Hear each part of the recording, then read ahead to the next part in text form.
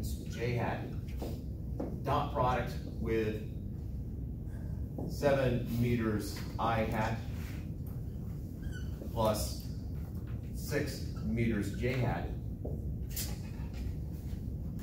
Well, you can FOIL. So let's just sort of, let's do it the long way first, and then we won't do it the long way again. So FOIL, we multiply the first ones together. So I get 28, I'll worry about units at the end, I hat dot I hat, and then outer, plus 24 I hat dot j hat, minus 21 j hat dot I hat, minus 18 j hat dot j hat. Well, I have two unit vectors here in the same direction. What is I hat dot I hat? I hat squared. Okay, the I hat squared, but what does that equal? Did you just say it? 1. Yeah, 1. Yeah. The magnitude of, multiply the magnitudes of each. So that's 1 times 1 times the cosine of the angle between them. Well, if I have two vectors that are identical, the angle between them is 0. Yeah, and cosine of 0 is 1. yes, there you go, like the confidence. So that's just 28 plus I hat dot j hat.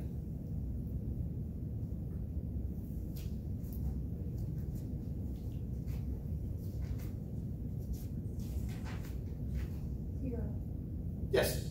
Why? You're going in opposing directions, so it would cancel each other out. Not opposing directions does not do it. Your hand gesture was right. The word that I heard was not. What is the relative direction between them? Yeah, they're perpendicular to each other. Opposing is like that. They're perpendicular to each other. But dot product multiplies parallel parts. There's nothing parallel there. So that is 0. Plus j dot I. 0. And then j dot j. 1. So the answer to this would be 10 Newton meters.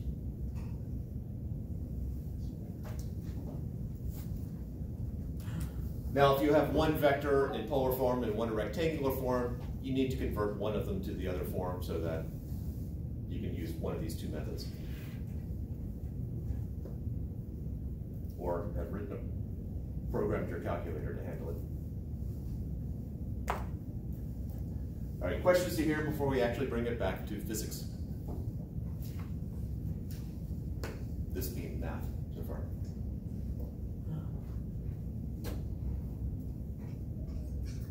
All right.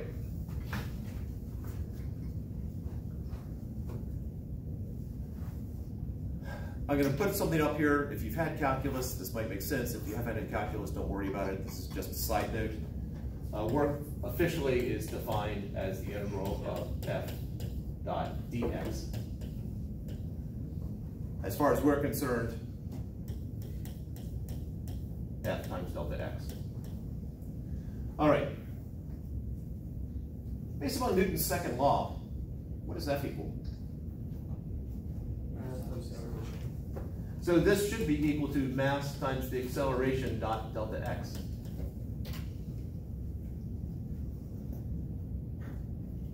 What's the formula for acceleration? E squared over R. That'd be centripetal specifically. Delta x at the time. That would be velocity, average velocity.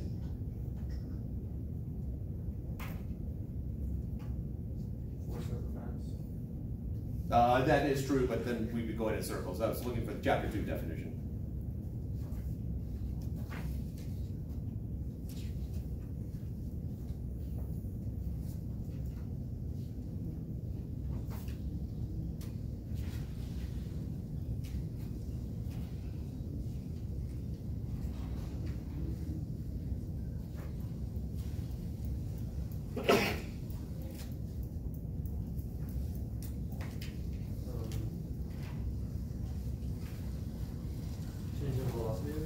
There we go.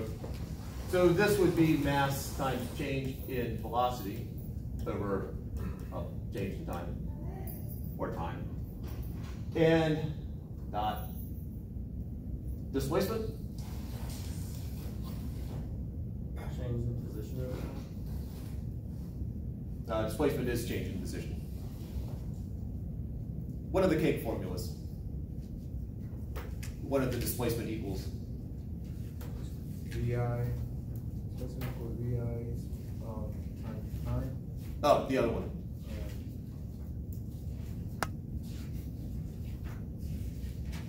VI 1/2? No.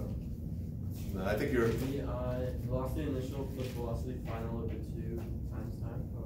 So VI plus VF. If acceleration is constant, this is valid. Divided by 2 times time. All right. So those are the ones that I want. We're doing, still have the dot right there. Time is a scalar, and I don't have to worry about dot products with scalars there, so time's going to cancel out. So now I'm left with mass times the change in velocity times the average velocity. This half, the divided by 2, that's just, I'm going to factor that half out, so I end up with work so far, and this is total work, because if F equals ma, that's got to be total force. That is equal to, I'm now down to mass, 1/2 mass times final velocity minus initial velocity, dot initial velocity plus final velocity.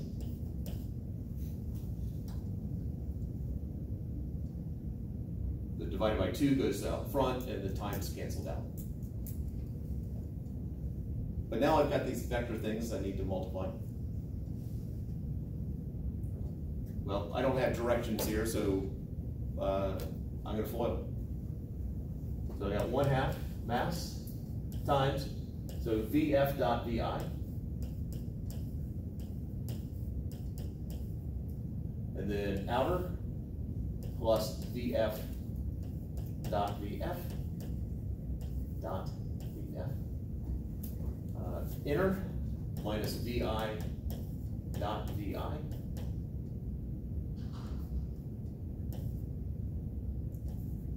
And then last minus VI dot VF.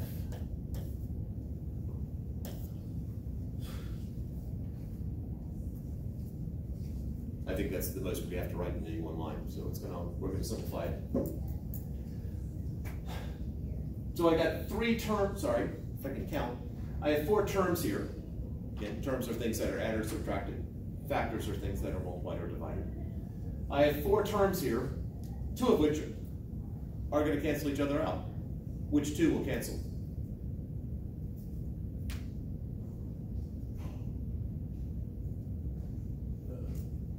VF and VI. Yep. I got VF dot VI there. I have VI dot VF minus VI dot VF. Again, commutative property holds, so the order in which I multiply does not matter. So that will cancel out with that. So now I'm left with, now I have VI dot VI. It is a scalar product. If we think back to the formula,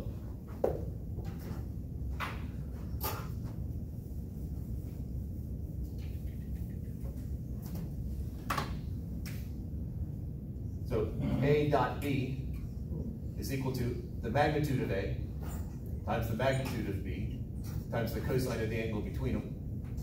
So now I have VI dot VI.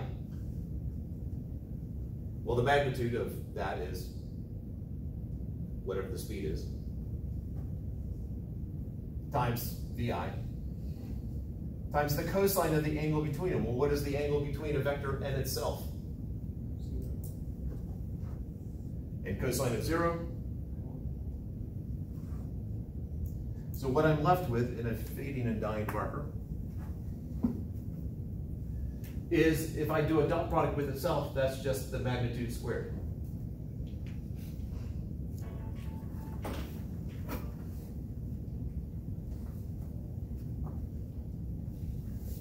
So this VF dot VF is just the final speed squared. minus vi dot vi, which is the initial speed squared. If I distribute, I get 1/2 m vf squared minus 1/2 m vi squared.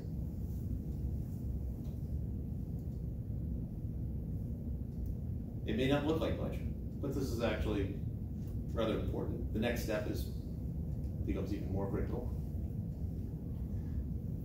I have 1/2 mv squared showing up twice. Physicists and their desire not to write much said, you know what? Let's come up with a letter to symbolize it. So how about a capital K? We'll let capital K equal 1/2 mv squared. Therefore, this would just be K final minus K initial. In other words, delta K. So we now have left with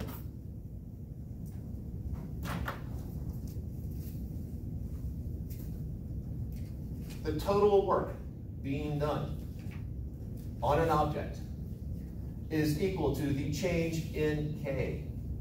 This K here is called, we're using the letter K because that K represents kinetic energy.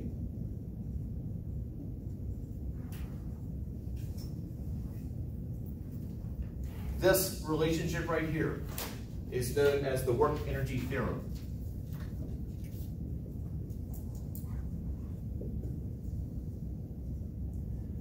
Now, I do not believe it should be called a theorem because it is true because we define kinetic energy and work the way we did, but for whatever reason, it's still called a theorem.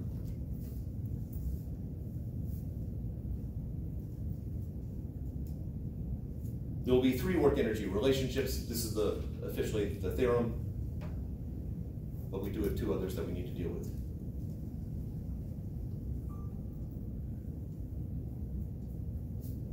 Questions to hear?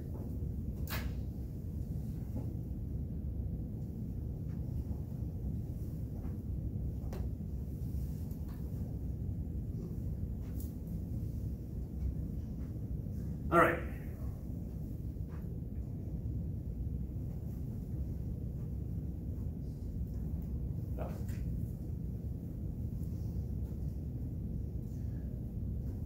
One more bit of vocabulary, set of vocabulary. We now need to talk about forces and the 2 types.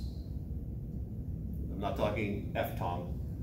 We're talking, all forces can be broken into one of 2 types. There are conservative forces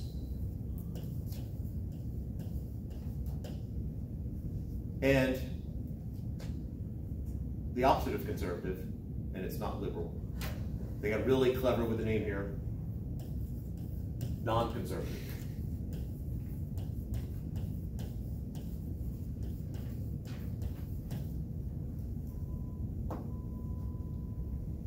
Conservative forces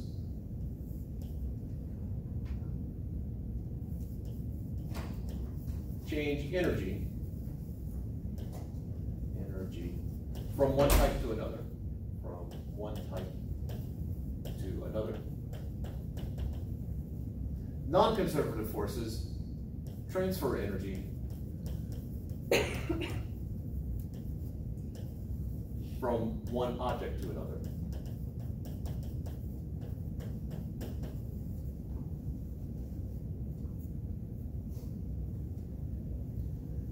There is a formal definition for conservative forces that involves calculus. We're going to skip that and go for sort of a quick and dirty definition here. A conservative force is any force that is in the following list. Of the forces we have talked about so far, here are all the forces that fall under conservative.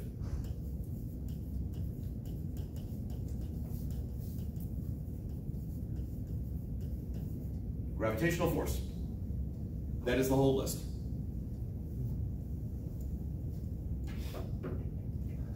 That does include weight. Weight is a form of gravitational force.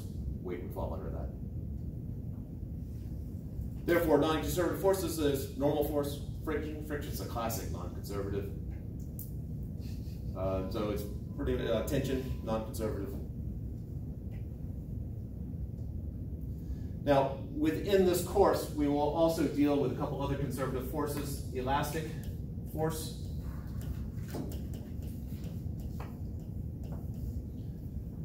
And that's pretty much it for this course. In 152, electric force and magnetic force are also conservative. And then pretty much everything else is non-conservative.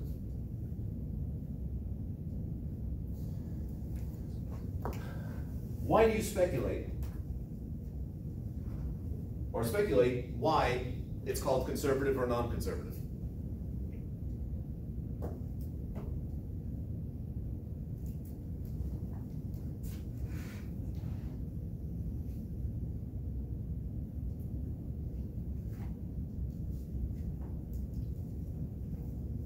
What does conserved mean? Save. Pardon? Save. Okay. Yeah, I'll buy that.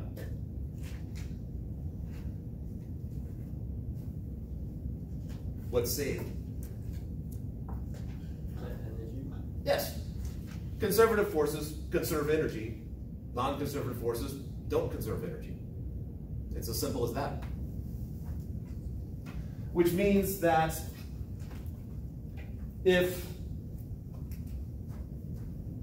I have non-conservative work happening, and non-conservative work would be the non-conservative force, or forces, however many we have, times displacement.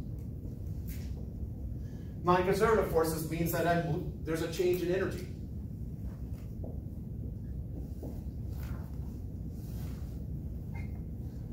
That's the second of the work-energy relationships.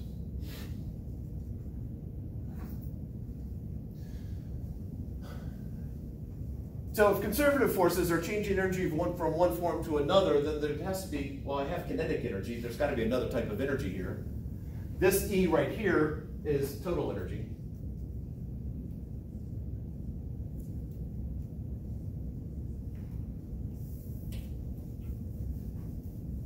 So I've got to have another type of energy involved. Because if I'm transferring from one type to another, there's got to be something other than just kinetic.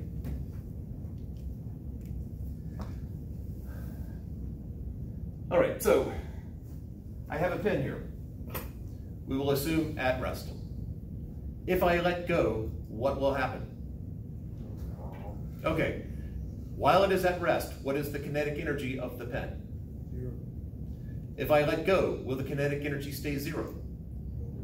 Okay, so my kinetic energy is changing. The force acting on it when I let go will be?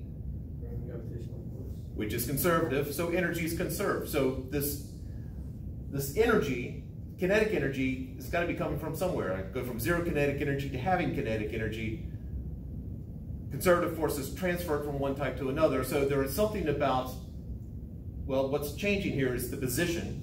So there's something about the position which produces another type of energy. And so kinetic energy is the energy of movement. That's the term kinetic. Potential energy is the other type. Potential energy is the energy of position.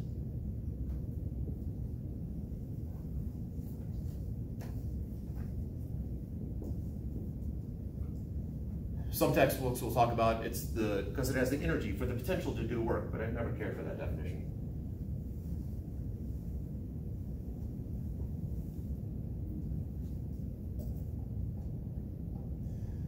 The symbol for potential energy, as you would expect, is a capital U. I think the textbook uses PE. I will use the capital U. So we have the energy of motion, we have the energy of position. In essence, how much work does it take to put an object into its current position from wherever potential energy is 0? And there's a third type that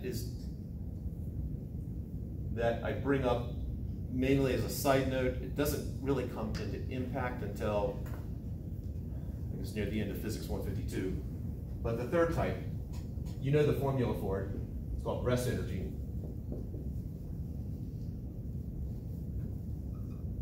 Now I said you know the formula for it, but probably you're going, I don't know the formula for that. I'll start you out. E equals, mc squared. there we go. The only difference I make is that n sub 0 is c squared. That's rest energy. That's the energy just because an object has mass. So we have energy because it moves, we have energy because it's someplace, and we have energy because it has mass.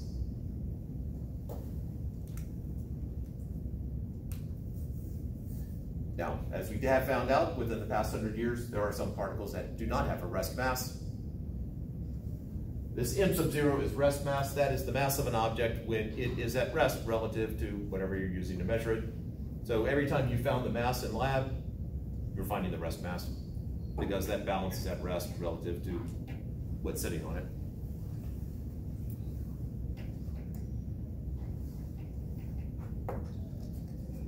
All right. This will come back somewhere near the end of Physics 152. Or not, depends on who's teaching it.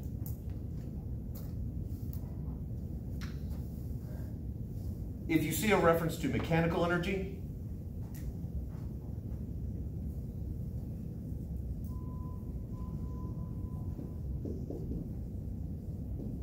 that's just kinetic plus potential energies.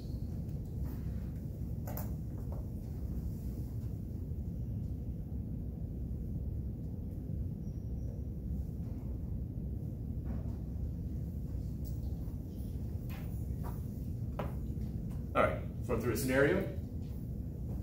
I have an object here, some mass m.